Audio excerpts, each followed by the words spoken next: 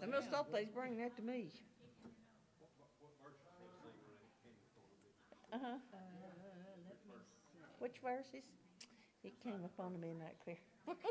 There's just three. Have you got them all? Or? Oh, the book only has three. It came upon a midnight clear and still through the. Well, let's just do 1 and 3. For lo the days. For lo the days. For lo the days. Yeah. Yeah. It came upon them for lo the days. Oh my goodness. Oh, how I love Jesus. It's got 5. Well, then We'll do. Well, I guess we'll have to do them all. it's whatever Short, put though. up.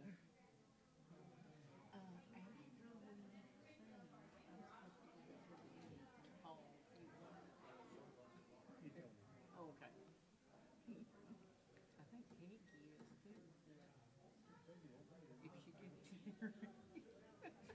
She's probably already over there. Poor old Peggy. Yeah.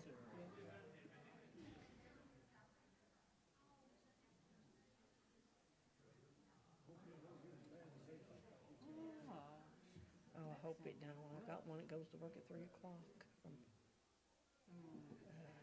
where is Bardstown. Supposed to be 23 below zero on Friday morning when he leaves. I'm like, David, you don't need to be out. Well, his car is old. He's going to drive his wife's new car. I said, that's horrible, because you might wreck it. He said, well, I told her it would be awful if I wrecked her new car. Mine could stand a wreck, but not hers. But he said, I'm afraid to take my old one. There's Peggy.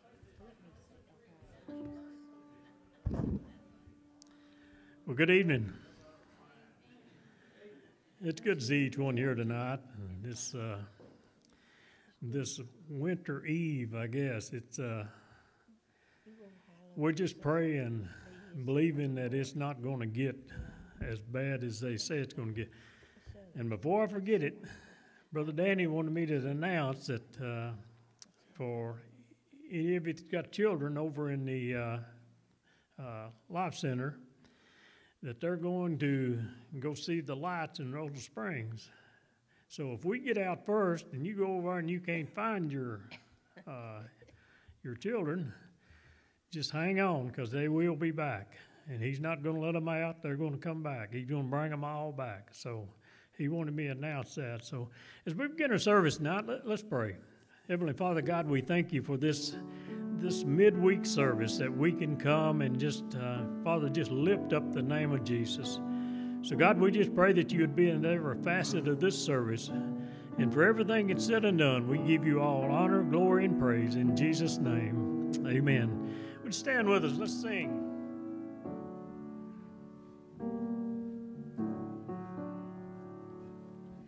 Let's sing It Came Upon a Midnight Clear.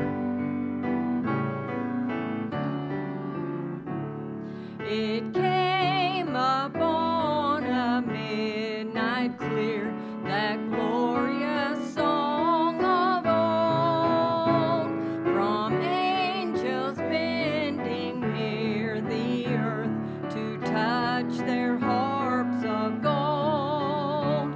Peace on the earth, goodwill toward men, from heaven's all gracious King.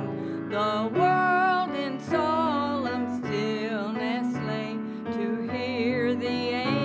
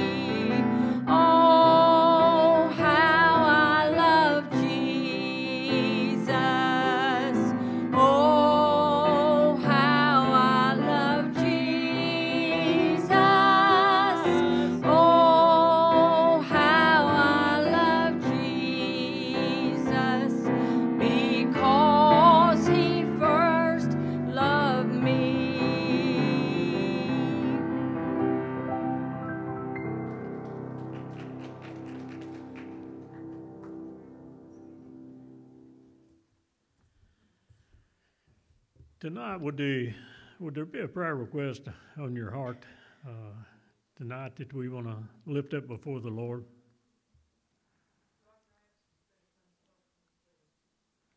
Okay, remember those unspoken requests.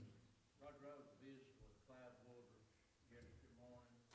He really needs our prayer. Okay. All right, remember Clyde Woolridge.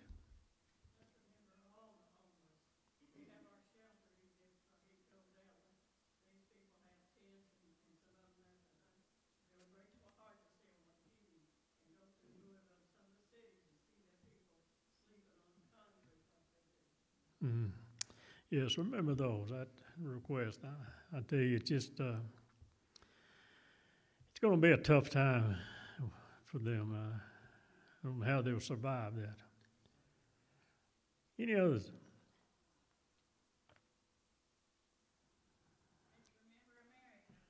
Yes, remember nation.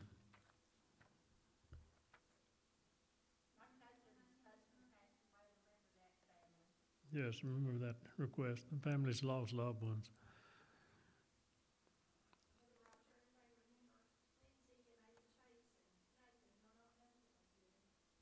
Okay, remember that request.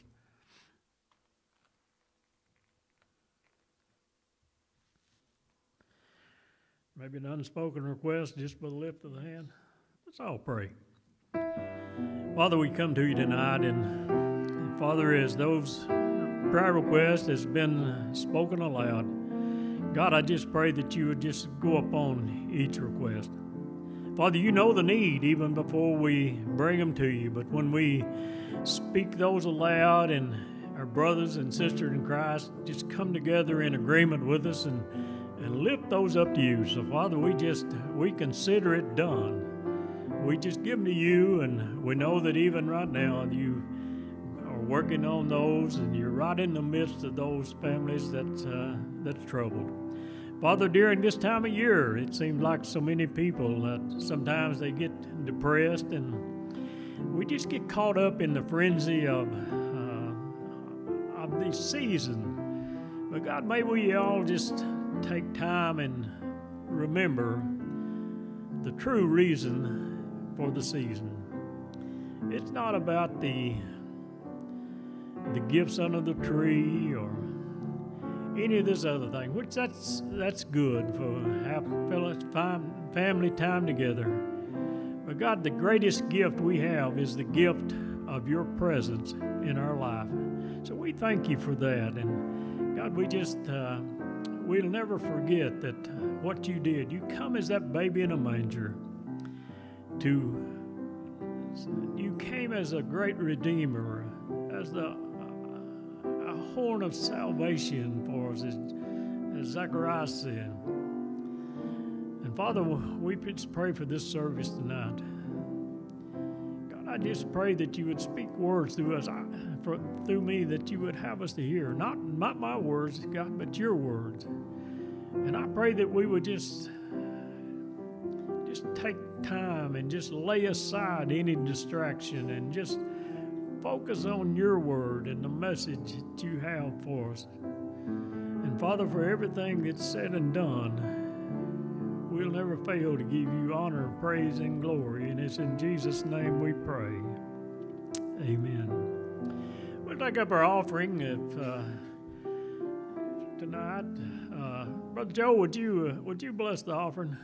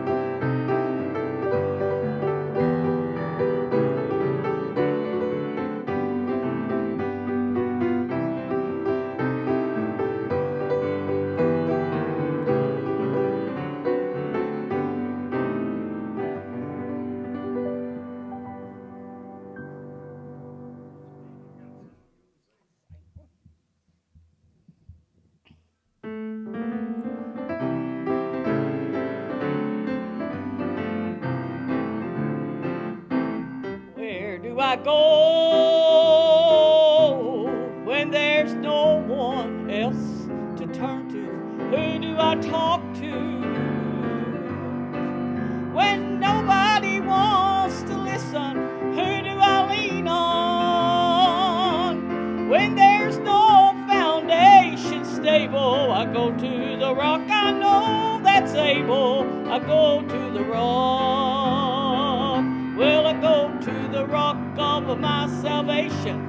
Go to the stone that the builders rejected. I run to the mountains, and the mountain stands by me. Well, the earth all around me is sinking sand. On Jesus, that solid rock I stand. When I need a shelter, when I need a friend, I go to the rock. Where do I hide till the storm clouds passes over? Who do I run to when the winds of sorrow threaten? Is there a refuge in the time of tribulation? When my soul needs consolation, I go to the rock. Well, I go to the rock of my salvation. Go to the stone that the builders rejected. I run to the mountains, and the mountains stand by me. Well, the earth all around me is sinking sand. On Jesus, the solid rock I stand. When I need a shelter, when I need a friend, I go to the rock.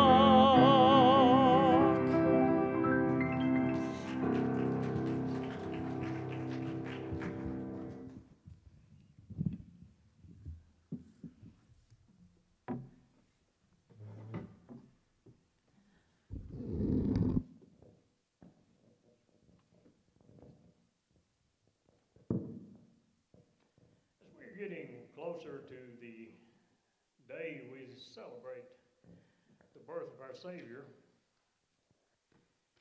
We look at the events leading up to this time, which had been prophesied that God would send a Redeemer. Isaiah, I guess, is one of the more familiar ones. But it's also, God had promised to send a forerunner, someone to prepare the way for the Messiah, the King of Kings, to come. So tonight I want to look at a passage of Scripture from Luke chapter 1, where we look at the angel Gabriel had appeared. We know the angel Gabriel had appeared to Mary and told her that she was going to be with child, that she was going to be overshadowed with the Holy Ghost, and she was going to be with child, never have knowing a man, but conceived by the Holy Ghost. And then we see the angel Gabriel appearing to Zacharias as he was in the temple doing his priestly duties of burning incense in the temple. And the angel Gabriel appeared to him. You know, there's 3 angels that's mentioned by name in the Bible. There's Gabriel, there's Michael, and Apollyon. Apollyon was the angel of the bottomless pit. He was maybe Satan himself. But anyway, he was the angel of the bottomless pit. But Michael and Gabriel were God's special messengers. They were in God's presence. So God sent them, and they were called out by name. I want to read a passage from Luke chapter 1, beginning with verse 67.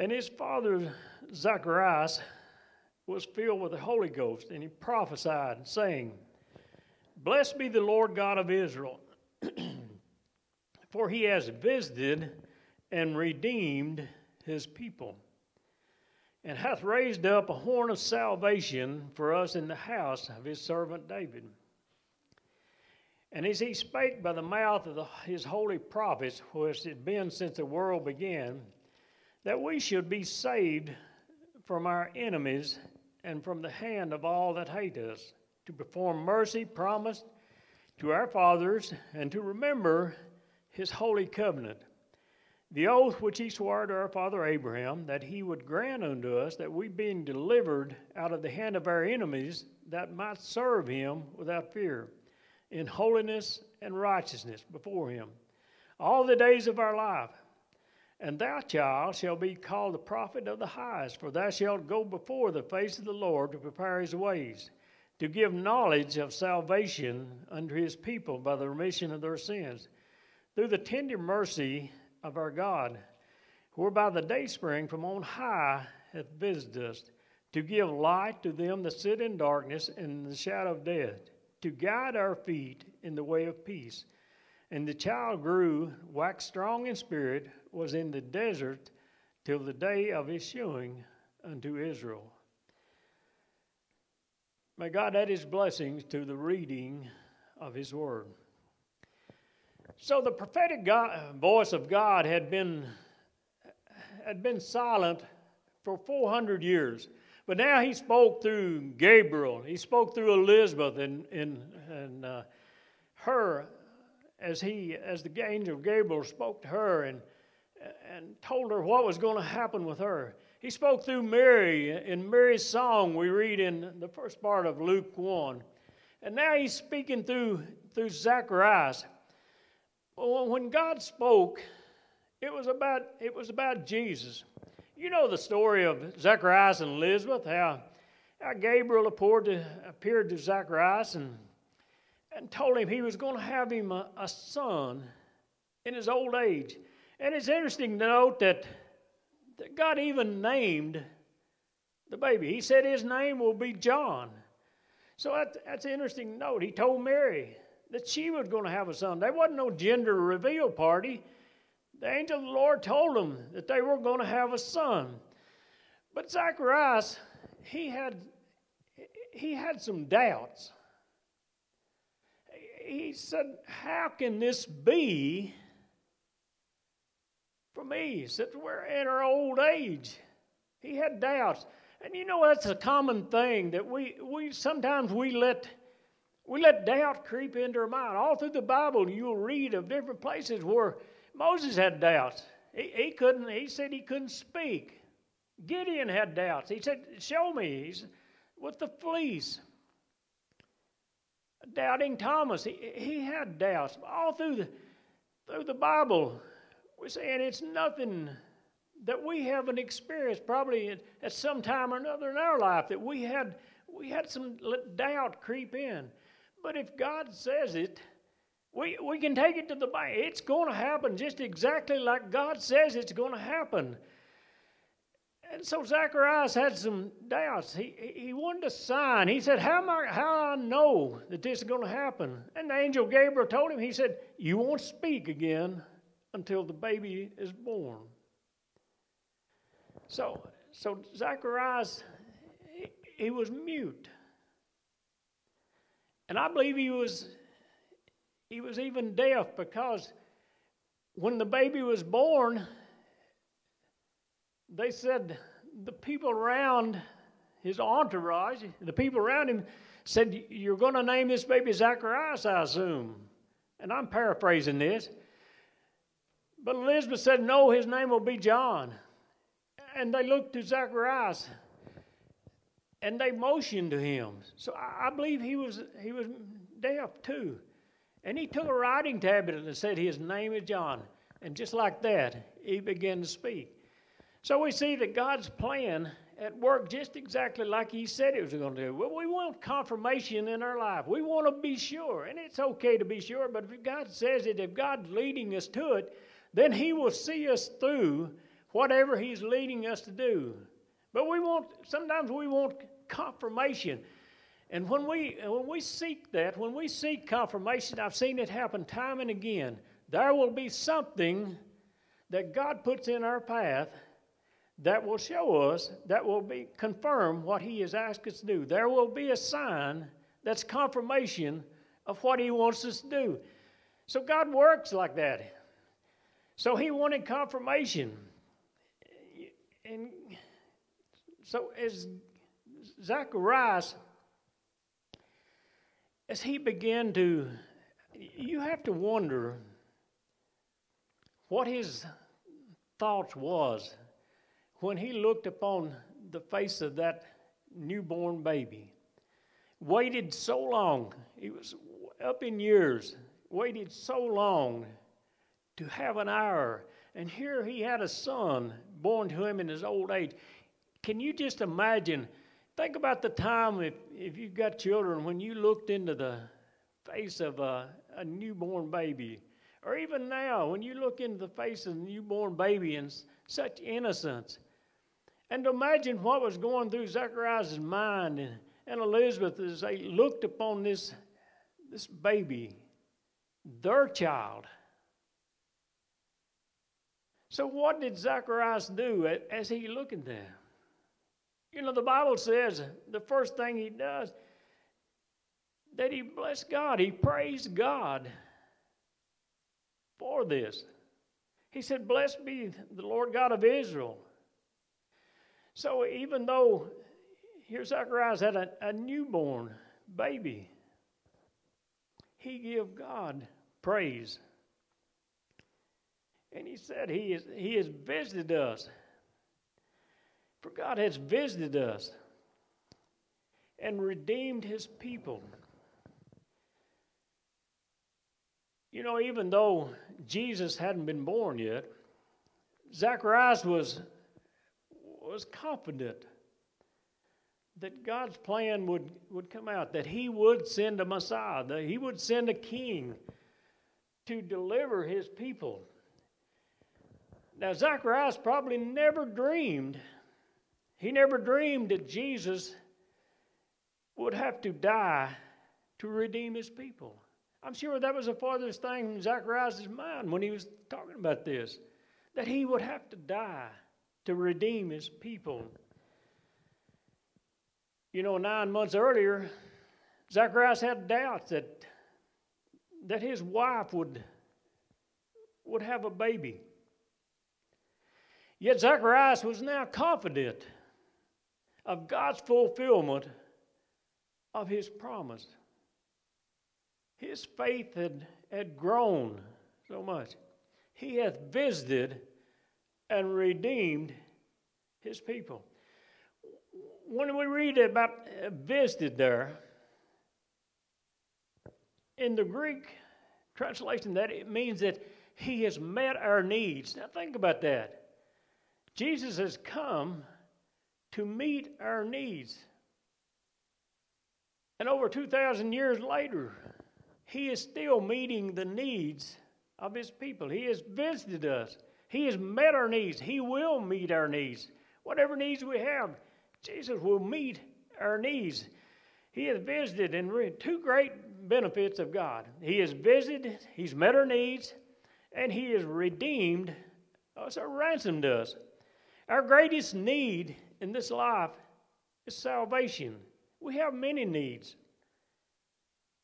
We have many needs in this life, but the greatest need that we can have is the need for salvation. To have that personal relationship with Jesus Christ.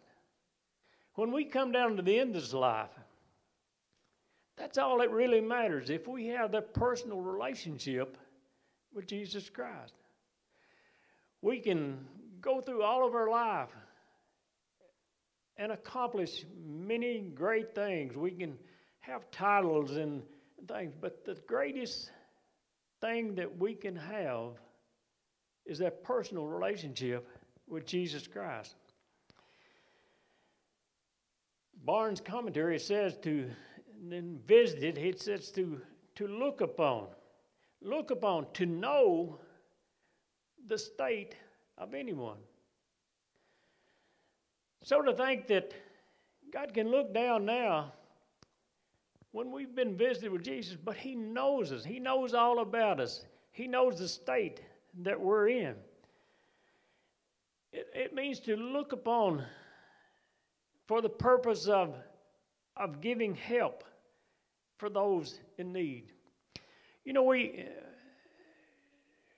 think about the things that we go through in this life. And sometimes we may feel all alone.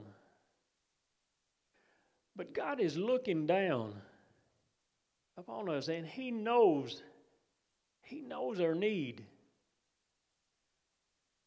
He knows it even before we ask Him for help in the situations.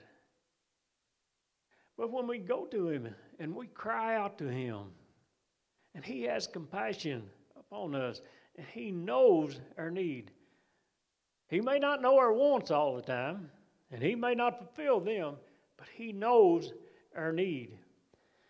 Another word is alleviating misery. And even though we may be in the lowest of low valleys, but the peace and the calmness that we can feel in the presence of Jesus will help us go through those dark times in their life. And there's not a one of us sitting here tonight that hasn't went through times where we're low in the valley. But we can rest assured that Jesus is right there with us. And how does He alleviate that misery that we may be experiencing? By the peace of God that passes all understanding that He has instilled in us. The peace that we cannot understand, but the peace that He gives to us, and that peace just floods our soul. God looked upon the world. He looked upon the world and saw its misery. And He came to relieve that misery, and He brought salvation. I can't help but just think, as God looks down upon our world today, and we talked about praying for our nation, as God looks down today, He sees us. He sees our nation in its misery.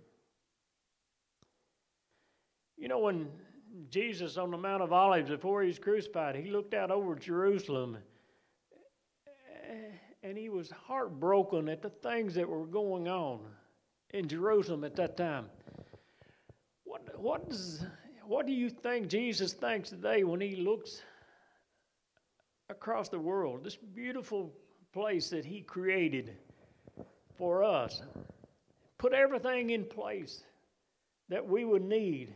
What do you think is on His mind as He looks at our nation today, as we've turned, the world has turned away from God. God is not important to so many people today. And we can't help but believe that He is heartbroken. But we can rest assured He's going to look down one day at our misery, and He's going to send Jesus back to bring His church home, to be with Him. He looked down and He sent a Savior to alleviate the misery. The Redeemer was about to appear. So what do we think of when Zacharias said, He has raised up a horn of salvation? The idea of hath raised up, the tense of those verbs, hath raised up, is as if it already happened. But He's raised up a horn of salvation for the ones that had already gone on. He raised up a horn of salvation for us. A raised horn was a symbol of victory, especially from being oppressed.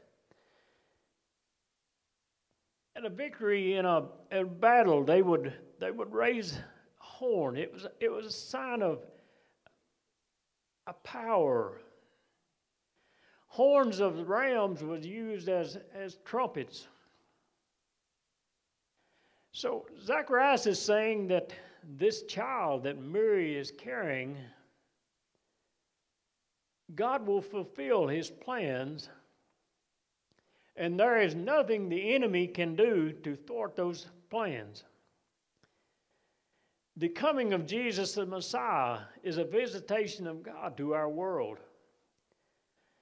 But Jesus wants more than a visitation in our life. He wants a habitation in our life. Jesus within us.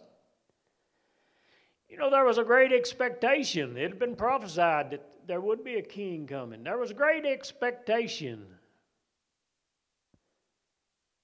But he was about to come in an unexpected way. I wonder if the prophecies that they had studied about sending a king, sending Messiah, I wonder through this period of time, especially the 400 years of God's silence, if they haven't grown a little bit complacent and maybe even quit looking for the coming Messiah. We've heard it preached that Jesus is coming back for many years. And I wonder if the world ain't grown a little bit complacent, saying it won't happen now. But the Bible tells us in the twinkling of an eye, when we think not, that Jesus is going to split the eastern sky. There will be a trumpet blast, and He's coming back. I think the world has grown complacent during this period of time. They think they have plenty of time, but we've got no guarantee of the next breath. We got no guarantee of tomorrow. He may come back tonight. He may come back tomorrow. What if He comes back on the day we celebrate His birthday? Wouldn't that be an awesome thing? But He is coming back. You know, this promise that Jesus came into the world. He was born as a Redeemer, the Messiah, the King of Kings and Lord of Lords. The promise is for all people. This plan of salvation is for all people. The horn was a sign of power. A horn blown was a sign of victory in battle. In this light, God is our strength and our protector. You know, the horns of animals are for their defense. So God as a horn of salvation, Jesus as a horn of salvation is our strength, and He's our protector. In Psalms 18:2, David said, he said, "The Lord is my rock, my fortress, my deliverer, my God, my strength, in whom I will trust, my buckler, and the horn of my salvation, my high tower." David used military terms there. And this was after God had saved him from Saul, who was out to kill David. And this was after, he said, he used these military terms. He said, God is his rock that can't be moved. He's our fortress, a place of safety. Doesn't that describe the Jesus that we know? He's our buckler, our shield of protection. A horn of salvation, a symbol of might and power. A high tower above our enemies. He is a horn of salvation because He uses His power to secure and protect His people. We have a protector in Jesus, the horn of our salvation. And He will defeat our enemies. The last enemy that will be defeated will be death. Jesus overcame death, hell, and the grave when He arose from that grave, when He was crucified on that cross. put in a borrowed tomb. But yet he didn't stay there. He arose. Raising a horn of salvation, we will be delivered from our enemies, that we might serve him in fear, in holiness, and in righteousness. That's the reason he raised up this horn of salvation, so that we can serve him without fear. Serve him in holiness and righteous living. God's aim is to create holy and righteous people. The good news at Christmas is God has raised up this horn of salvation for his people. He's raised up this horn of salvation and protector and to give us strength for us. Jesus is the great ox horn of salvation for all who call upon his name. Zacharias didn't even know Jesus yet, but he praises him. He said, "Blessed be the Lord God of Israel." Before he even said anything about his newborn son, he praised the Lord. Shouldn't we do the same? Shouldn't we offer God our praises and worship? Zacharias, even though he hadn't met Jesus yet, he loved him. And he was passionate about Jesus. We know so much more about Jesus than Zacharias did. And that's why we praise him. That's why we worship him. That's why we come out on a night like this and we honor him with our presence in his presence. We're passionate. We're passionate about Jesus. We're passionate about serving him. We know so much more than about Jesus than Zacchaeus did. And everyone does. There's no excuse for not knowing about Jesus. So why the coldness of so many people's heart? When the Bible is plain, and there's so much information out there today. We can hear it. People can hear it whether they want to or not. But just flipping on the radio, and there's things there. There's TV. There's ads. So there's no excuse for not knowing about Jesus. And when we really dig deep and want to know Jesus, then we become passionate about that.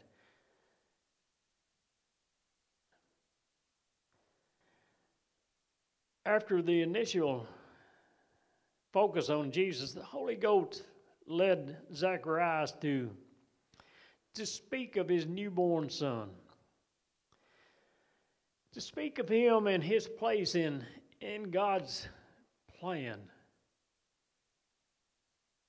But Zacharias had his priorities in order.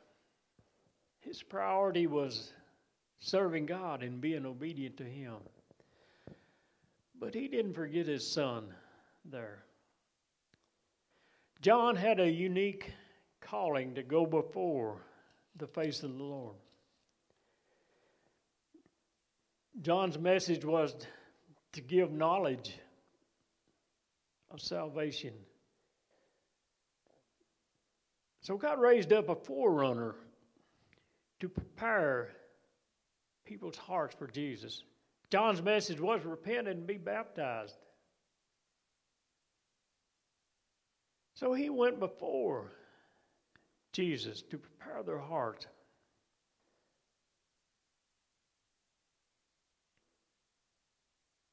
And we've given the same opportunity. We've given the same task to go and share the good news of Jesus Christ. And his plan of salvation that's free and available for everyone. And during this Christmas season, as we relive the events leading up to that day, the day we celebrate Christ's birthday, and we think of the people that will be out of the ark of safety, that doesn't have that personal relationship with Jesus. It ought to just give us a deeper burden to go out and to share the good news. Share what Christ has done in our life. Share what Christ can do in their life. He's a waymaker, a pain taker. His name is Jesus.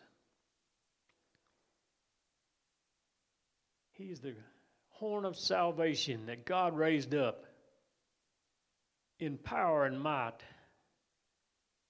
and come to us as that babe in the manger. He's our Redeemer. He came as a babe in a manger, but yet he's the King of kings. He's the Lion of Judah. And he offers that plan of salvation for each and every one of us. God raised up a horn of salvation for you and I. Let's pray. Father God, we thank you for just that gentle reminder